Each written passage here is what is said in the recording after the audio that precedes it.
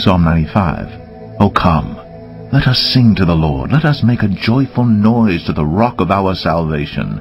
Let us come into his presence with thanksgiving. Let us make a joyful noise to him with songs of praise. Together, everybody, worthy are you, our Lord and God, to receive glory and honor and power. We humble ourselves before you. Enable us to listen to your word. Speak, for your servants are listening. Prepare our hearts to worship you, the ever-faithful, ever-true. Forgive our sin and make us new. Prepare our hearts to worship you.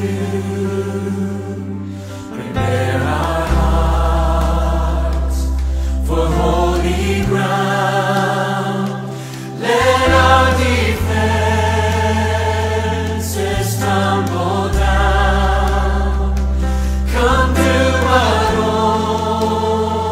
only you can do. Prepare our hearts to worship you. Sing that with us. Prepare our hearts. Prepare our hearts to worship you. To worship you. The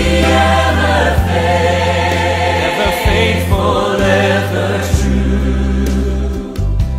Forgive our sin and make us new. Prepare our hearts to worship you. Prepare our hearts for holy ground. Prepare our hearts for holy ground. Let our defenses tumble down. Let them tumble down. Come do what only you can do. Prepare our hearts to worship you. Prepare our hearts. Prepare our hearts to worship you. To worship you. We worship you.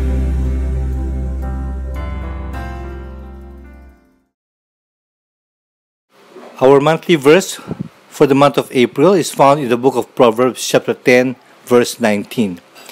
Sin is not ended by multiplying words, but the prudent hold their tongues. Proverbs 10:19.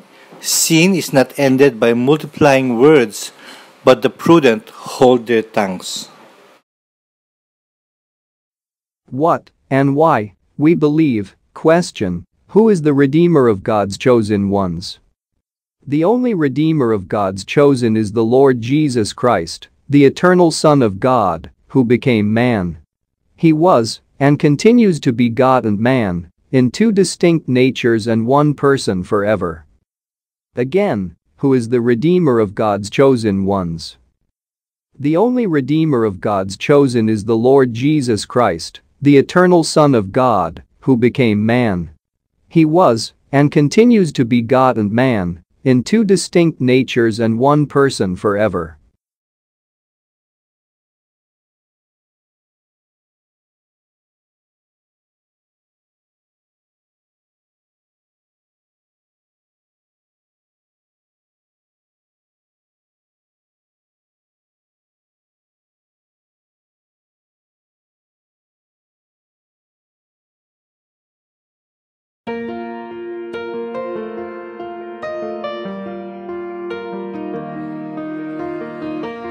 This is the story of a runaway with no way home and no way out. I threw the best of me away. I had my chance, it's too late now. Too far gone and too ashamed to think that you'd still know my name. But love refused to let my story end that way. You didn't wait for me to find my way to you.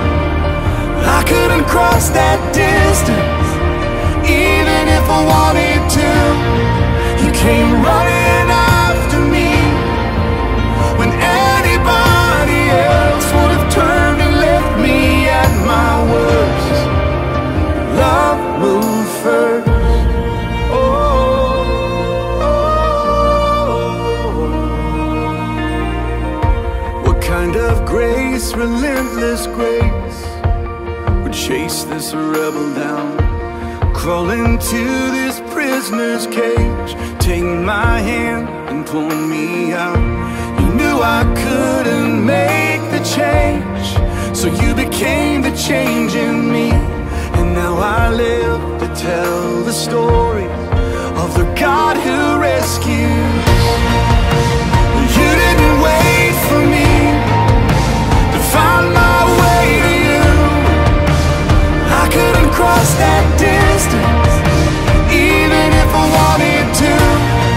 You came running after me when anybody else would have turned and left me at my worst. Love moved from the throne to the manger, from the manger to the grave. Your cross is the proof that love made the first move. From a grave meant to keep you to a stone rolled away. Your cross is the proof love made the first move. I remember where you found me. I'm amazed by where I stand. Your cross is the proof that love made the first move. You didn't wait for me to find my way to you. I couldn't cross that distance, even if I wanted to.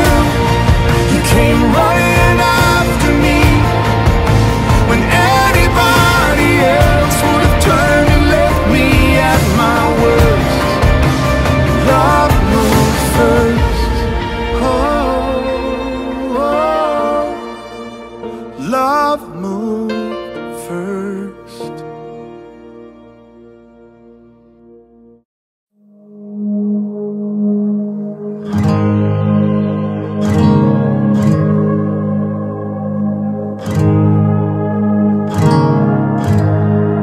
What is our home in life and death?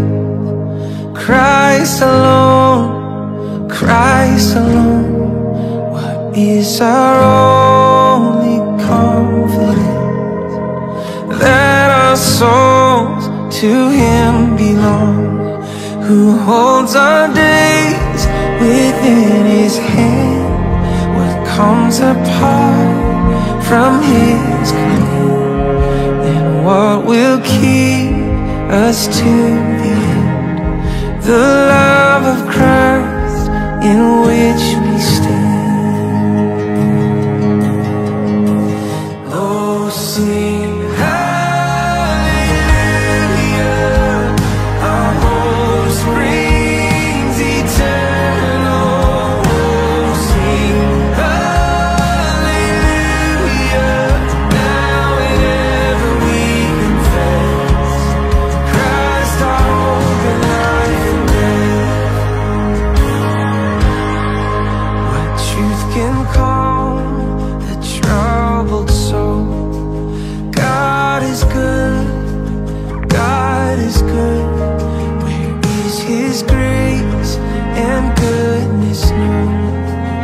In our great Redeemer's blood, who holds our faith when fears arise, who stands above the stormy trial, who sends the waves that bring us nigh unto the shore, the rock of Christ. Oh, sing hallelujah, our hope springs eternal. Oh, sing hallelujah, now and ever we confess Christ our hope and life and death.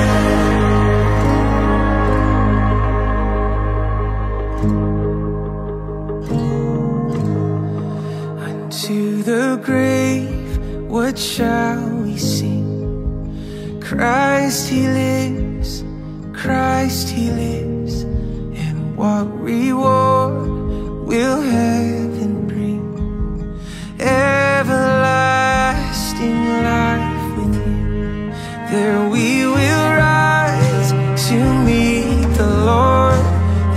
sin and death will be destroyed, and we will feast in endless joy when Christ is ours forevermore. Sing hallelujah, our hope springs eternal.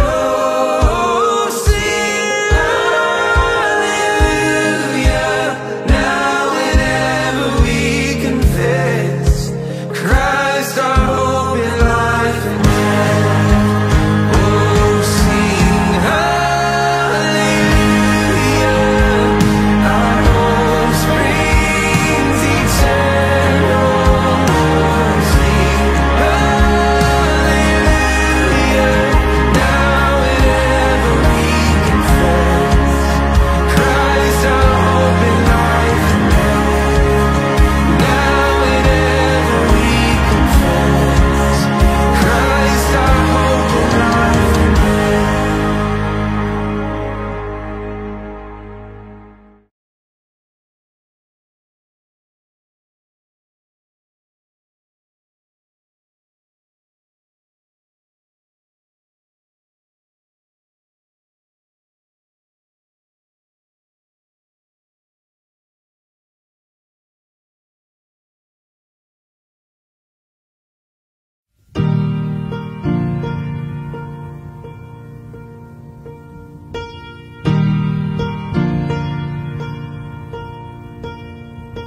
I've been marked by your presence. This one thing I won't forget. Oh, how mercy met dirty the day my life was dead. And I've been held by those nailed hands through the lowest of nights. And I'm no longer a dead man.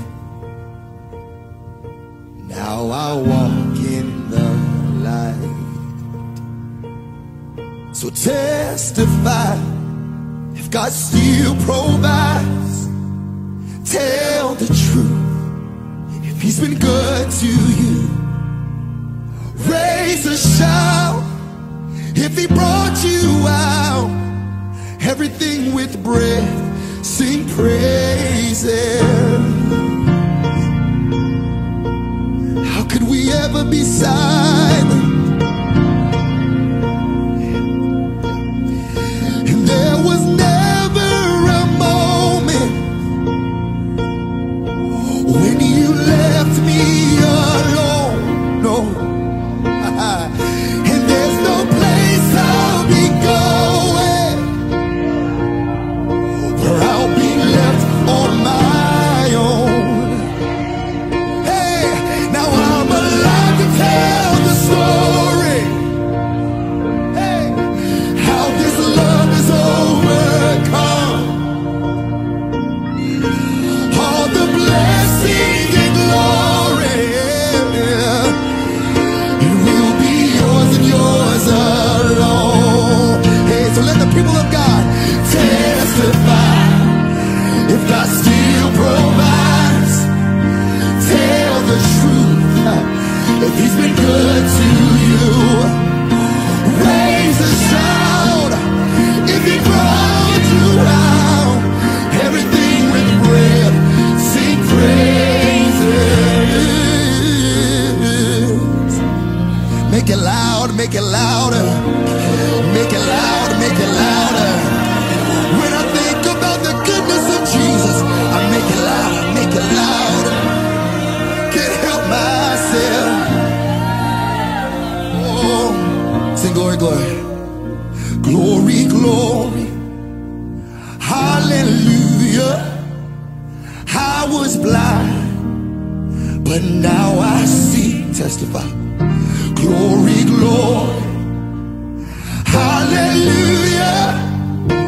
He's alive and He lives in me. Come on, tell the story. Glory, glory. Hallelujah.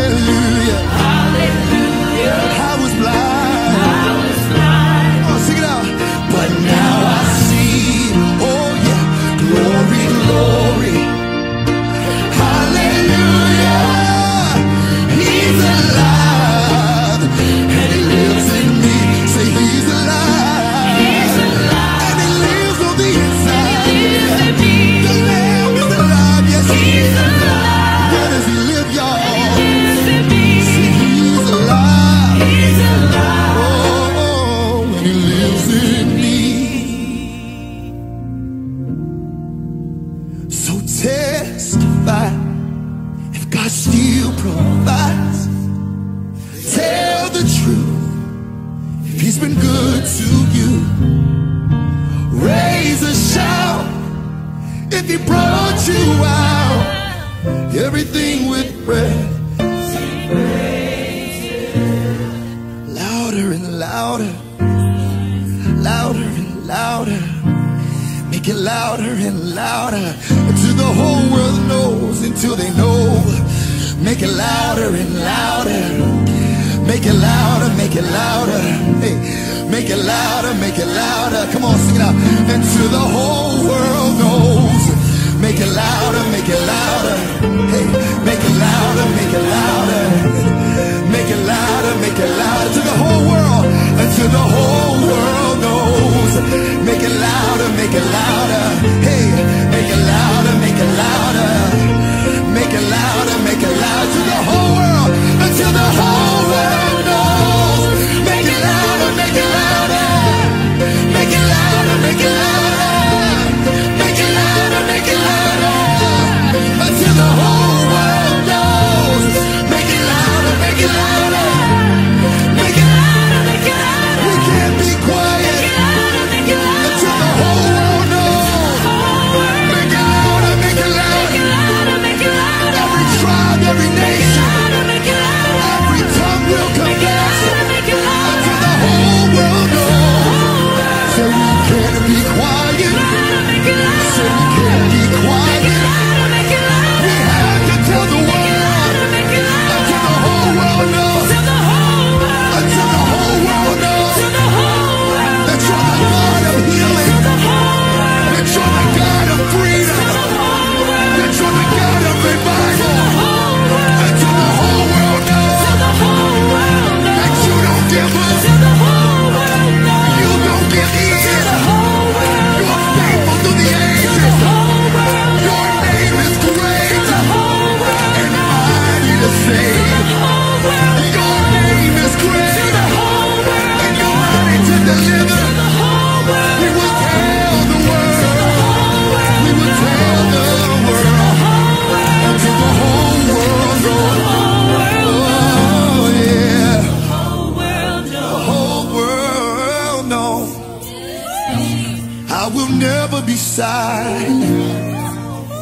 You've done too much for me to be quiet.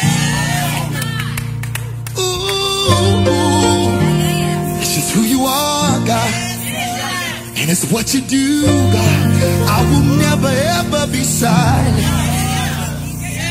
Let the storms rage on, let the winds begin to blow.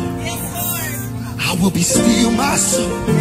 I will never be quiet. Never, never.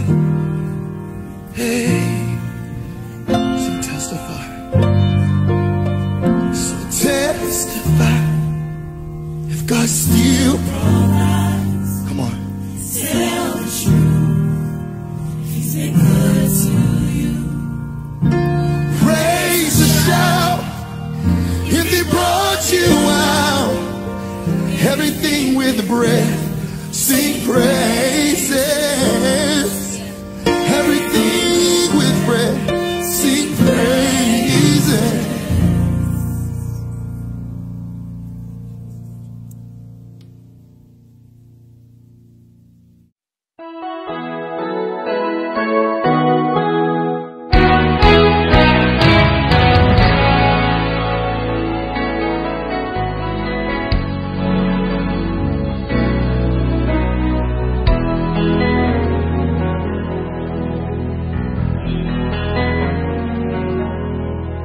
There's a call going out across the land in every nation.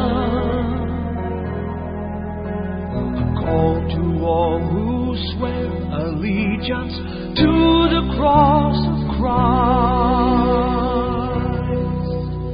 A call to true humility, to live our lives responsibly, to deepen our devotion to the cross at any price.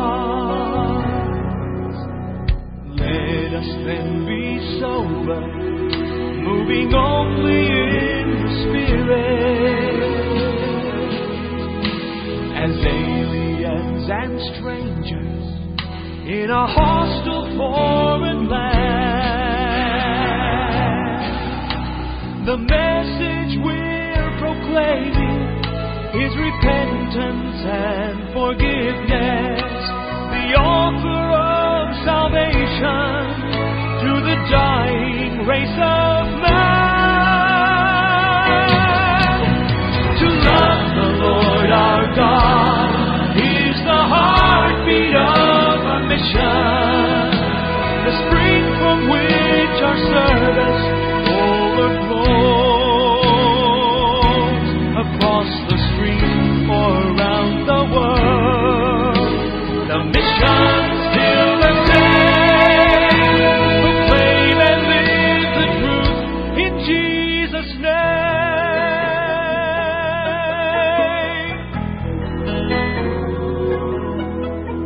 As a candle is consumed by the passion of the flame, spewing light unsparingly throughout a darkened room. Let us burn to know Him deeper than a service flaming bright. We'll radiate His passions and blaze with holy light. Holy light. To love the Lord our God is the heartbeat of our mission, the spring from which our service overflows across the street or around the world. The mission still the same, proclaim and live the truth in Jesus' name. To love the Lord our God is the heartbeat of our mission, the spring from which our service overflows across the street or around the world. The mission still the same, proclaim and live the truth in Jesus' name. The Lord our God is the heartbeat of our mission, the spring from which our service overflows across the street or around the world. The mission still the same, proclaim and live the truth in Jesus' name. To love the Lord our God is the heartbeat of our mission. To love the Lord our God is the heartbeat of our mission.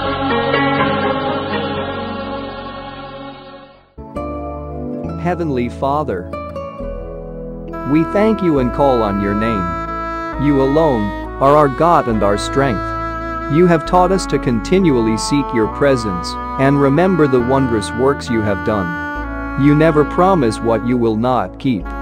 You never fail, regardless of how small and insignificant we might appear. You have a people purchased by the blood of your Son, and you will bring them all into glory. But Lord, we have sinned and failed and doubted this week. We have not been who we are in Christ. We have loved the world and ignored your word. We have forgotten you by thinking so much of ourselves. Please forgive us. Thank you because your word gives us the confidence that you will forgive us. You have saved us, redeemed us, called us. You have purchased us, predestined us, foreknown us, justified us, and glorified us. We are yours, and all of our hope is in you. We believe we will stand in the day of judgment only because of your precious Son. He has done all of this for us. Even more, he has given his life in exchange for ours. Thank you. Lord, we lift up our prayers to you. We pray for our country, its people and leaders. May we as a nation look upon you for blessing and guidance in light of the pandemic. May the government, the president, secretaries and advisors be able to procure the right vaccine for us and hopefully bring about normalcy into our lives. Bless UCCC Church. Bless Elder Dex. Bless the deacons, the volunteers and our members. May your church be a salt and light to its surrounding. May we be sensitive to your leading. May we follow your will and plan and be a church after your own heart. Put into our hearts and minds your own thoughts and purposes. We believe that you are continually molding us to be the kind of church you want us to be. Heavenly Father, thank you for bringing down the numbers of people infected with the virus. Thank you for your mercy. Continue to help us follow the safety social protocols to bring the number down even more. We pray for Pastor Nicky as he ministers your word to us today. Speak through him, anoint him to preach your word, and may we all be obedient hearers. In Jesus' name we pray, Amen. Our sermon passage for this morning is found in Colossians chapter 4 verses 2 to 6. Devote yourselves to prayer, being watchful and thankful. And pray for us too, that God may open a door for our message, so that we may proclaim the mystery of Christ, for which I am in chains. Pray that I may proclaim it clearly as I should. Be wise in the way you act toward outsiders. Make the most of every opportunity. Let your conversation be always full of grace, seasoned with salt, so that you may know how to answer everyone.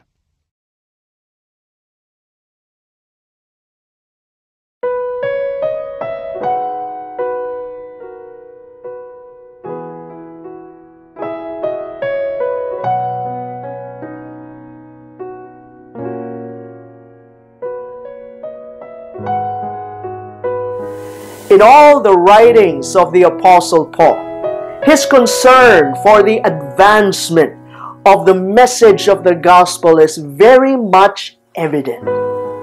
In fact, his primary motivation in writing his letters and addressing various local church issues is that he wanted the work of the gospel to flourish. That was his passion. That was his most earnest desire. Now, in this letter of Paul to the Colossians, the letter that we have been studying for weeks now, we see this concern throughout. He warned his readers about the dangers of a particular heresy. This false teaching sought to undermine the nature of Christ, his supremacy, and also the sufficiency of the accomplishments of Jesus Christ. Imagine that. Believing and proclaiming a wrong Jesus, a false Jesus, would certainly have a negative impact in the lives of the hearers. And it would certainly impede the advancement of the cause of the kingdom. But not only was the Apostle Paul concerned about the belief system of these believers, but he was also concerned about their life witness. His desire was to see them live lives that manifested the transforming power of Jesus Christ. In our passage this morning, Colossians chapter 4, verses 2 to 6, there are three issues that concern the advancement of the gospel that the Apostle Paul addresses. Allow me to read this passage to you. You may want to follow along as I read this to you aloud. Colossians chapter 4, verses 2 to 6. Devote yourselves to prayer, being watchful and thankful. And pray for us too that God may open a door for our message so that we may proclaim the mystery of Christ, for which I am in chains. Pray that I may proclaim it clearly as I should. Be wise in the way you act towards outsiders. Make the most of every opportunity. Verse 6, let your conversation be always full of grace, seasoned with salt, so that you may know how to answer everyone. We have titled our message today as Advancing the Cause of the Gospel. The first concern of the Apostle Paul that relates to the progress of the kingdom cause is that of the believer's prayer life. Right. Those two go hand in hand, don't they? The advancement of the cause of the gospel and that of the prayer lives of believers. In our effort to proclaim the gospel, what we pray for is of utmost importance. We can pray for a lot of things, and most often than not, we find ourselves praying for temporal needs, and that's okay. We don't want to belittle that. We are commanded in Scripture to ask for these things. But our prayers, first and foremost, ought to be centered on the advancement of the gospel work. And Paul urges us to be devoted to this prayer. Not only does he call us to be fervent in prayer per se, but to be fervent in praying for the right things. And on the top of our prayer list ought to be the progress of the gospel message. Now, let's pause here for a while and ask ourselves, what do we often find ourselves praying for? What specific items fall under this list, under this concern, of the progress of the gospel work? Well, how about this? Mission work. Do we pray for that? Not only should we be praying for this during our corporate prayer times, but even during our private prayer times. We should be praying that mission work would thrive in the midst of difficult circumstances, such as what we are going through right now. We ought to be praying for missionaries, their needs, their concerns, and especially their challenges in the field. We ought to be praying also for peace to reign, that God would create an atmosphere that is conducive for evangelization. And we ought to be praying for the spirituality of our local churches. That our witness would grow and would burn brightly, so that many more people would come to faith in Jesus Christ as they see our witness shining brightly. Paul not only urges us to pray fervently, to be devoted in prayer, but he also tells us to be sensitive when we pray. He tells us, be watchful. That's sensitivity, isn't it? We have to be sensitive to the Spirit's movement, not only in our lives, but also in our surroundings. For instance, let me bring it closer to home. We're experiencing this pandemic. We're in a crisis situation. And oftentimes, our focus is on our needs, our protection, our health. Now, while those things are seriously important, but sometimes we can be so overwhelmed with fear. All our focus is on ourselves. that we fail to consider what God wants us to pray for and how God would want us to use this occasion, to use what is going on in order to advance His kingdom cause. Just think about that. Why are we in this pandemic? What is God's purpose in all this? Simply to make people suffer? Isn't it that behind certain events, we see God's desire to advance His kingdom cause? And we ought to be sensitive to that. Have we been praying that in the midst of our pandemic, the mission work would continue, the mission work would thrive, and more people would come to a saving knowledge of Jesus Christ? We also have to be sensitive to the work of the enemy and pray that God would thwart his efforts in preventing the advancement of the gospel. Also, the Apostle Paul tells us to pray with thankfulness. I love this. We ought to be grateful for the work of the gospel in our lives and in the lives of others. And this is wonderfully seen in the first verses, the first section of this letter. We see the Apostle Paul telling the Colossian believers of his prayers for them.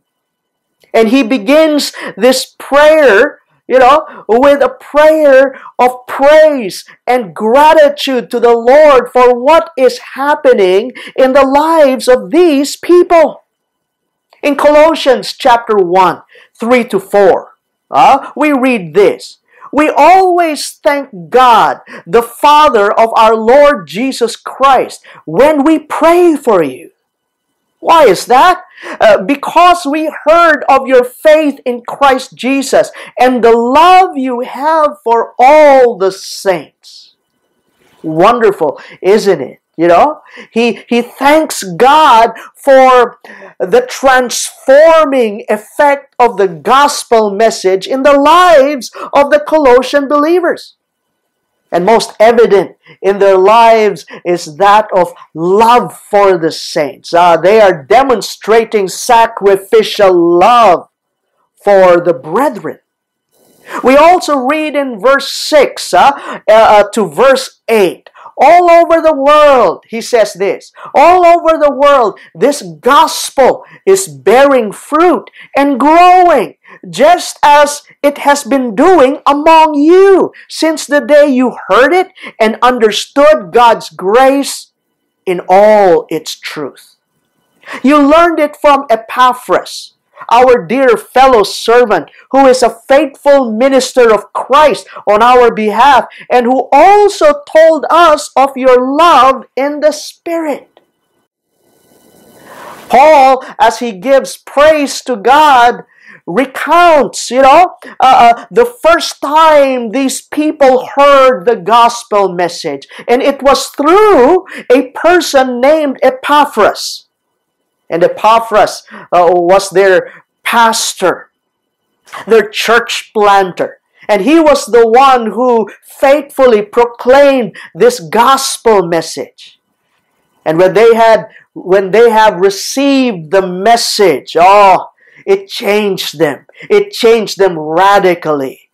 From being selfish people, sinners, rebels, now they are living in obedience to the will of Christ, exhibiting much love in the Spirit. And then we read in verse 12, giving thanks to the Father, he says, who has qualified you to share in the inheritance of the saints in the kingdom of light. The Apostle Paul was very much convinced about the genuineness of the faith of these believers in Colossae. They were not mere professors, but they were exhibiting the fruits of genuine conversion They showed love for the saints, it says there, love for other believers. And that's a mark of true conversion, isn't it? And because of this, the Apostle Paul did not hesitate to thank God for His transforming power.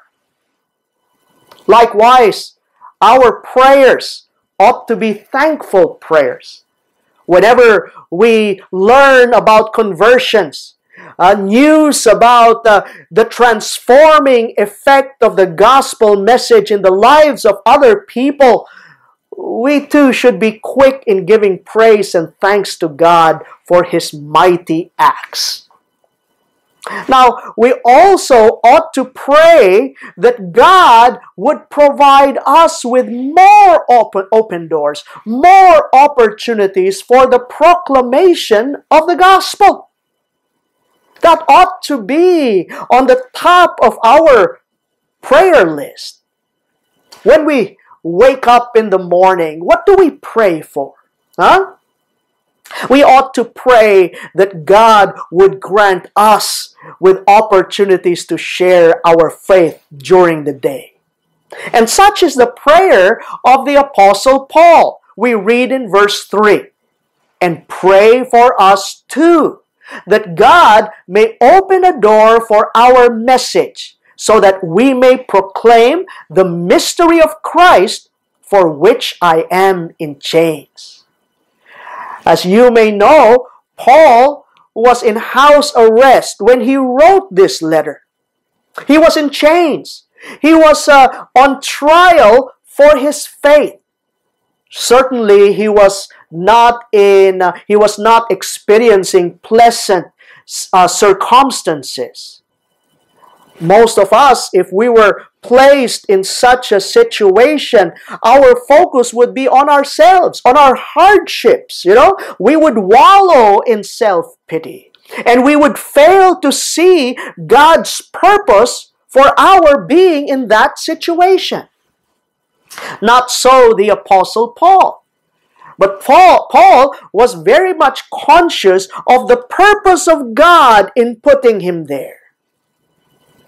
He realized that God placed him there not to suffer, not just to suffer, but to testify for Jesus Christ, to be a witness, and to reach out to people who would not be otherwise reached with the gospel of Jesus Christ through conventional means. I love what he says in his letter to the Philippians. That's another letter written in the same situation. He was in Rome, imprisoned. And this is what he says in his report. He tells us that the whole Praetorian Guards heard about the gospel message. I love that. The Praetorian Guards were special soldiers of Caesar. They were there to guard Caesar. I'm sure these soldiers wielded tremendous influence on the emperor. And you know what? By being imprisoned, the Apostle Paul had the opportunity to proclaim the gospel to these guards. Tremendous. He also adds in chapter 4 of that same letter, Philippians, "The whole household of Caesar give you greetings." What does that mean? This may refer to some relatives of Caesar or some staff members, of Caesar working for Caesar. These people heard of the gospel message most probably from the witness of this prisoner, the Apostle Paul. He was not focused on himself, his difficult situation, no, but he was focused on God's purpose for him being there, which is to be a witness for Jesus Christ. And so he prayed for opportunities. He prayed for more open doors to proclaim the gospel message. Further, he tells us that we should pray, that we would be able to proclaim the gospel with clarity. We would be able to proclaim the gospel message with preciseness. Verse 4, he continues on with his prayer request. He says there, pray that I may proclaim it clearly as I should. Whenever we encounter pressures from people, pressures from the situation, we are tempted to water down the gospel. We are tempted to modify, to alter the message in order to, not offend certain people, perhaps people of influence. And the Apostle Paul was in such a pressure-packed situation. As I've said, he came face to face with Caesar. He was on trial for his faith. And yet, the Apostle Paul proclaimed the gospel clearly. In another letter, but of the same circumstance, Paul asked for prayer support from his readers. We read in Ephesians chapter 6, verses 19 to 20. Pray for me, pray also for me, that whenever I open my mouth, words may be given me so that I will fearlessly make known the mystery of the gospel, for which I am an ambassador in chains. Pray that I may declare it fearlessly as I should. So this ought to be our prayer for ourselves as well and for each other. Let us pray that we would be able to proclaim the gospel message clearly, precisely, without any compromise. And that necessitates courage, boldness, and that ought to be part of our prayers as well. The second item that we see that was an urgent concern of the Apostle Paul is that of the believer's behavior. If we are truly committed to advancing the good news of Jesus Christ, the gospel message, then how we live our lives ought to be a major concern for us, right? Notice the command of the Apostle Paul in verse 5. Take this seriously. It says here, be wise in the way you act toward outsiders. Make the most of every opportunity. Notice that he commands us believers to be wise. What does living wisely mean? Well, the book of Proverbs, particularly Proverbs chapter 1, verse 10, may help us in understanding this. It says there, the fear of the Lord is the beginning of wisdom, and knowledge of the Holy One is understanding. Notice there, he says, the fear of the Lord is the beginning of wisdom. What does fear mean? It means taking God seriously. It means living in reverence, reverent awe, to live in submission to the will of God. That's what being wise is all about. One who lives wisely lives in submission to God. And our submission is evident in our day-to-day obedience to His will. We ought to live with this consciousness in our minds that Jesus is Lord, Jesus is our Lord. And we are His followers. We ought to live in daily submission to His will. Now here's another passage that explains wise living. He tells us in Ephesians chapter 5, verse 15. It says there, be very careful then how you live, not as unwise, but as wise. underscore that statement, be very careful. That's what wise living means.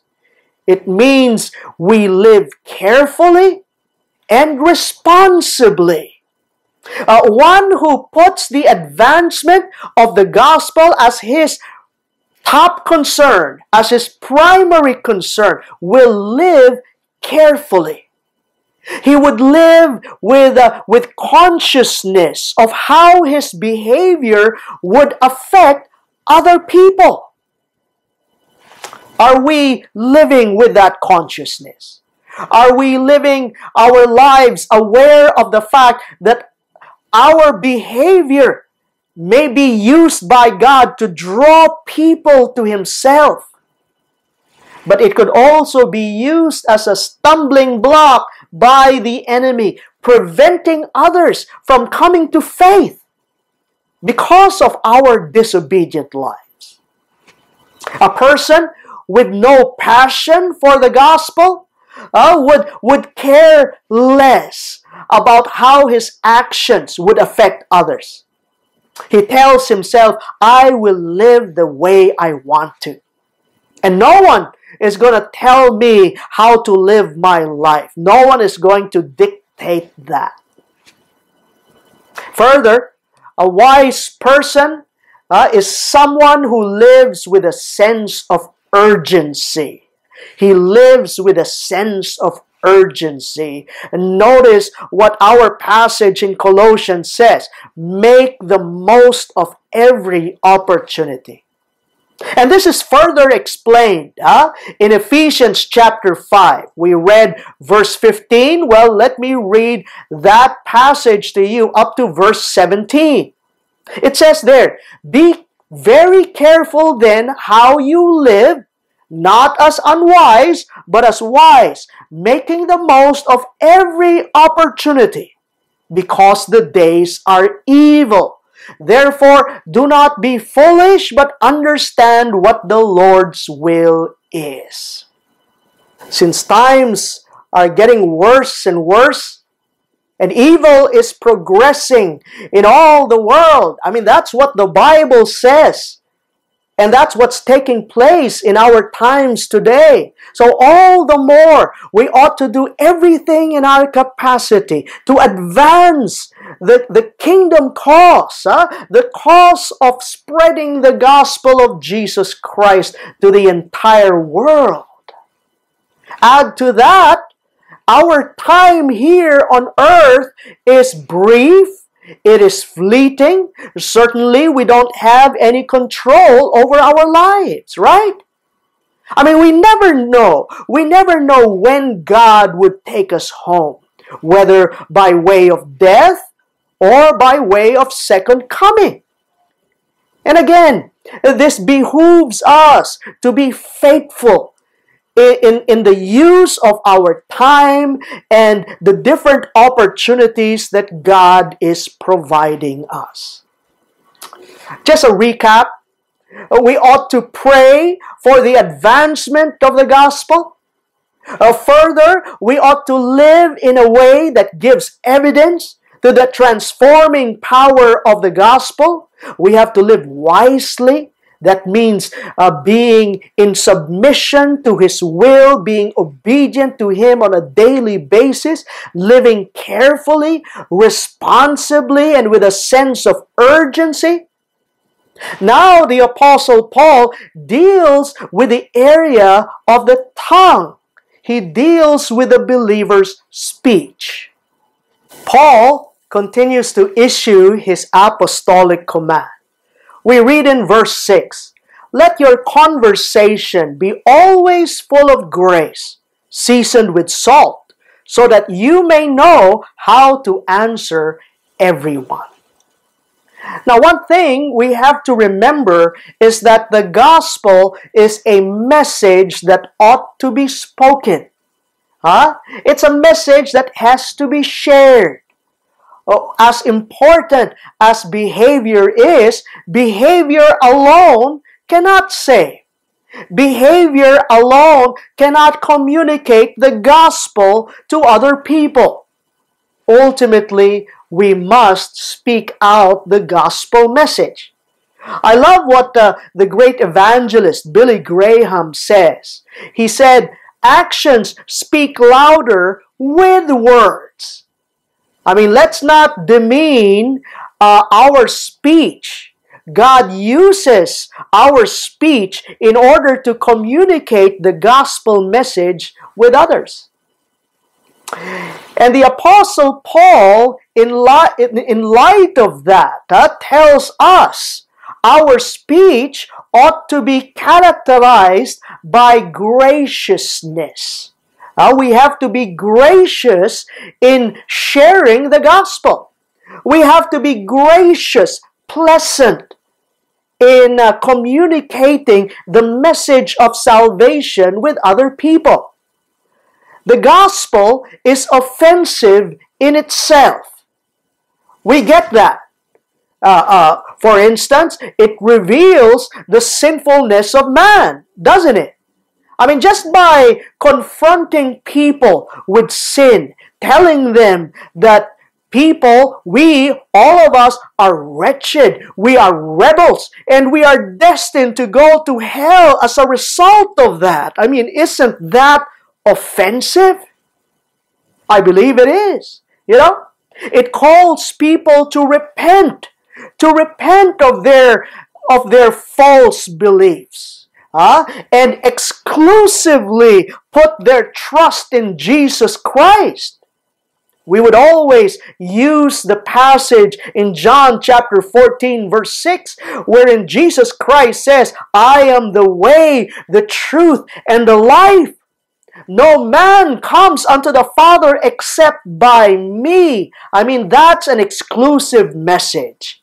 And that in itself is offensive.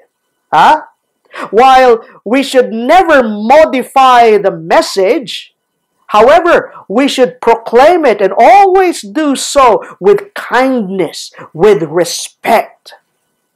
Further, the Apostle Paul tells us to characterize our speech with readiness. Not only graciousness, but readiness. The Apostle Peter, in his first epistle, chapter 3, verse 15, tells us that we should always be prepared. Always be prepared to give an answer to whoever asks you for the reason for the hope that we have. We who have experienced saving grace should always be ready, always be prepared to tell others of the hope that we possess. All in all, beloved, how concerned are we about the advancement of God's kingdom? Is that a priority for us? Do we live with passion for the proclamation of the gospel message? It ought to reflect in our prayer life. What do we pray for? It ought to reflect in our behavior. Are we living in daily obedience to His will?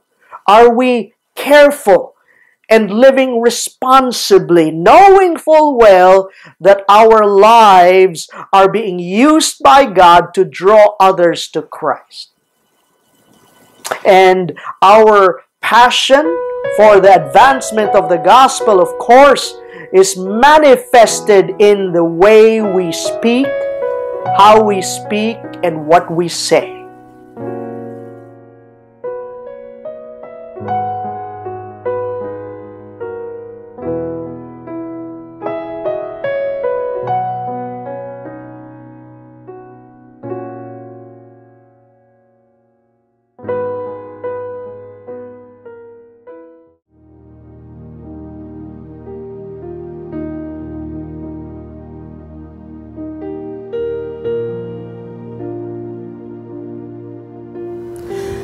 We at Union with Christ Community Church, we make it our custom to observe the Lord's Supper every fourth Sunday of the month, and it is the fourth Sunday today.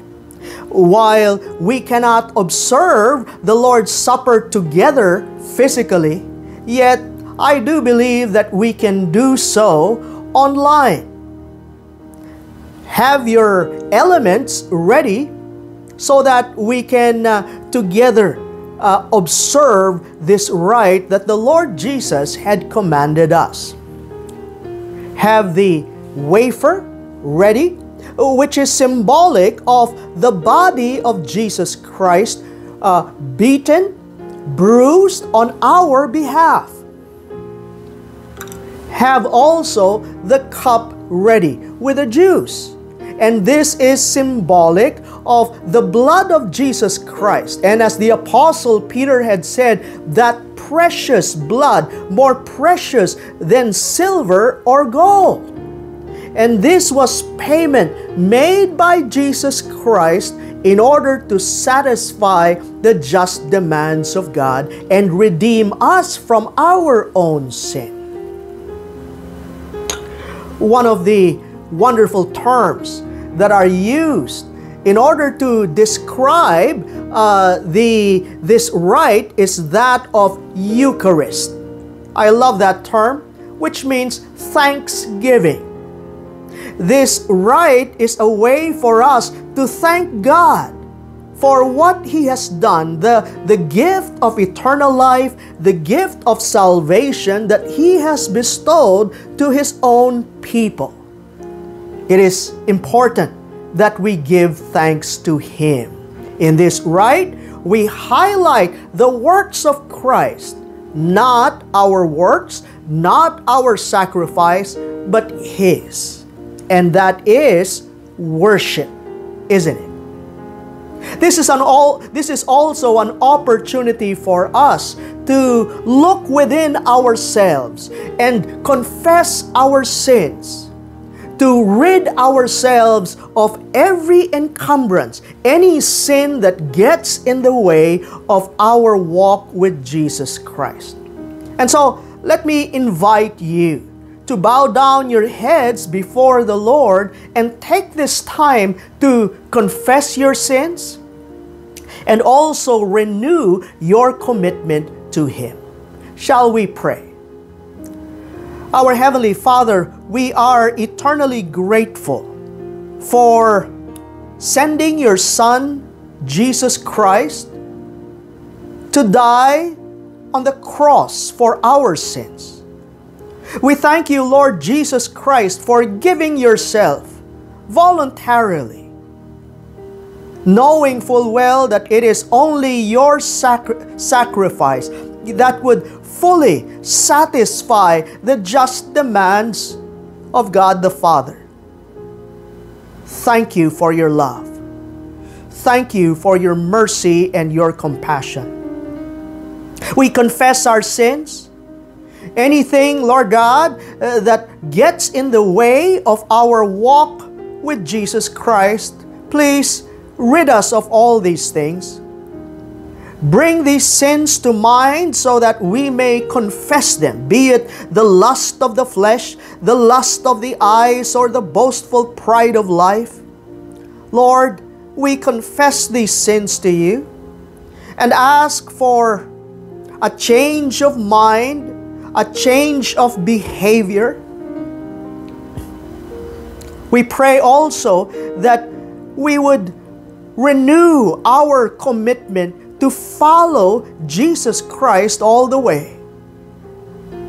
Lord, use us, our hands, our feet, our whole being, in order to serve you and bring glory and honor to your name. May we live in obedience to your will. Thank you. We pray all of these in Jesus' most precious name. Amen. Amen. The Lord Jesus, that night that He was betrayed, He took bread. He gave thanks to the Father.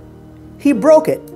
And He said, "This is my body, which is for you.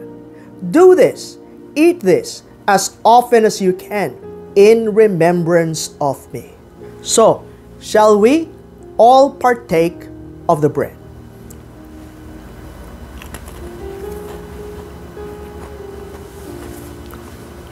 Thank you, Lord Jesus. Thank you for your body, beaten and bruised, so that we may be made whole in you. Thank you, Lord.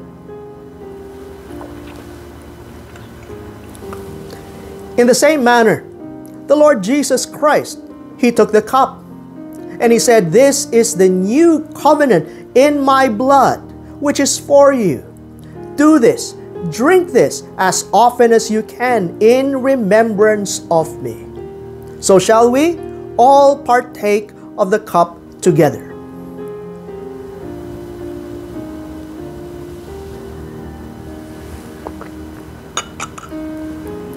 Thank you, Lord Jesus Christ. Thank you for your precious blood shed for the redemption of our own bodies, for your glory and for your honor. Lord, continue to do your work of cleansing and renewing. Build us up in the faith. Help us to grow more and more to the image of our Lord Jesus Christ. And may His sacrifice be constantly on our lips. The good news of the salvation that He has brought us, Lord, may it be a constant declaration from us, Lord. May we never fail to give praise and honor to your name by proclaiming your gospel message. So we thank you and we give you praise. Amen, amen, amen. May God bless you all.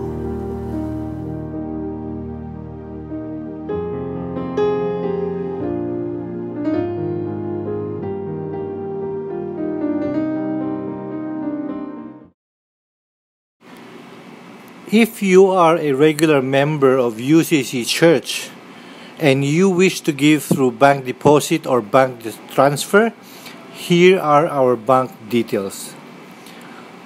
Kindly email deposit slip or transfer confirmation receipt to write to uccc@gmail.com. Let me repeat, write to uccc@gmail.com.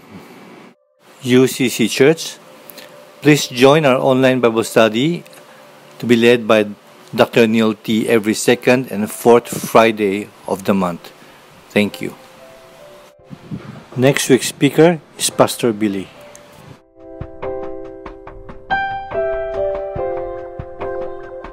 There is a candle in every soul, some brightly burning and some dark and cold. And there is a spirit who brings a fire, ignites a candle and makes his home. Carry your candle, run to the darkness, seek out the helpless, confused and torn, and hold out your candle for all to see it. Take your candle and go light your world. Take your candle and go light your world.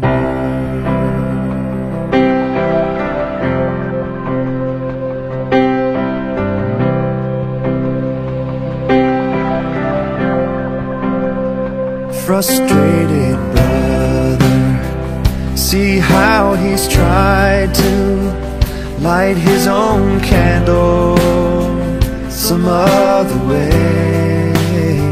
See now your sister, she's been robbed and lied to, still holds a candle without a flame. So carry your candle and run to the darkness,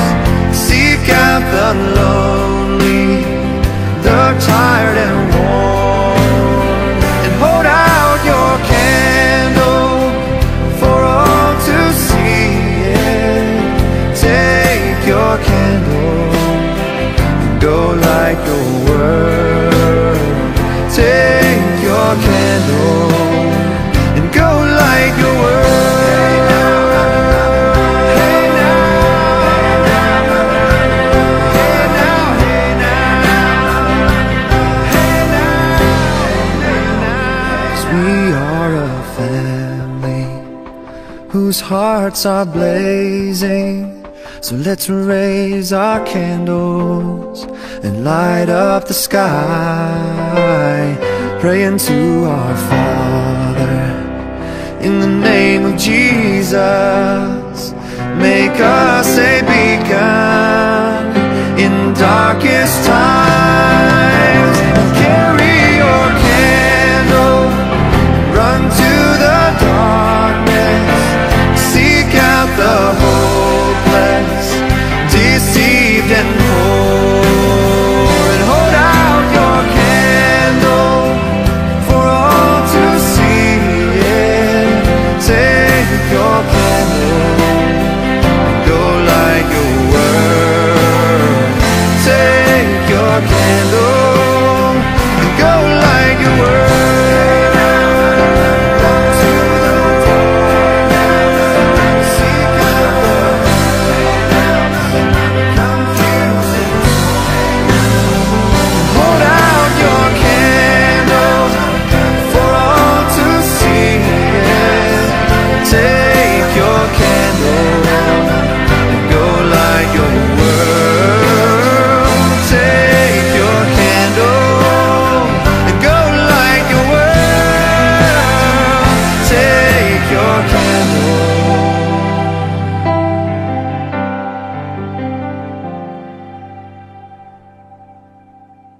Go light your world.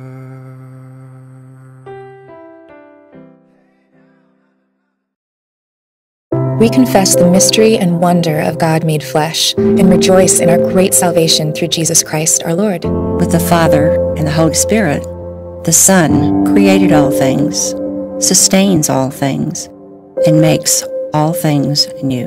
Truly God, he became truly man, two natures in one person. He was born of the Virgin Mary and lived among us. Crucified, dead, and buried. He rose on the third day, ascended to heaven, and will come again in glory and judgment.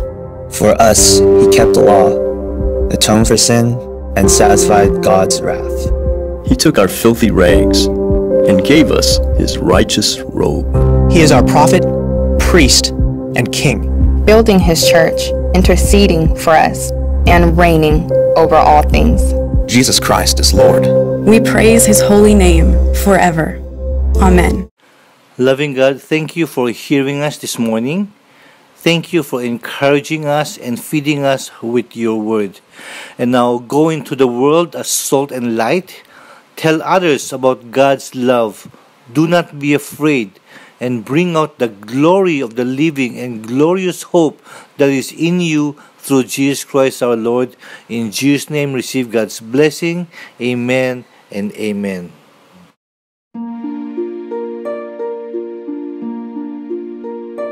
May the road rise to meet you. May the wind blow at your back. May the sun shine warmly on your face. May the rain fall softly on your fields, and until we meet again,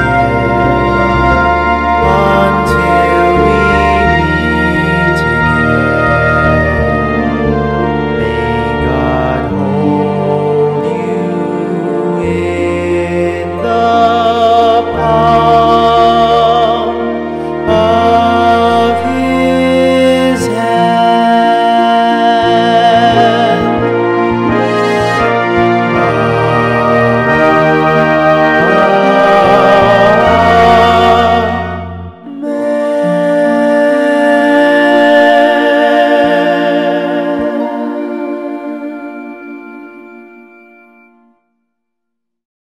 Our worship service ends here. God bless everybody.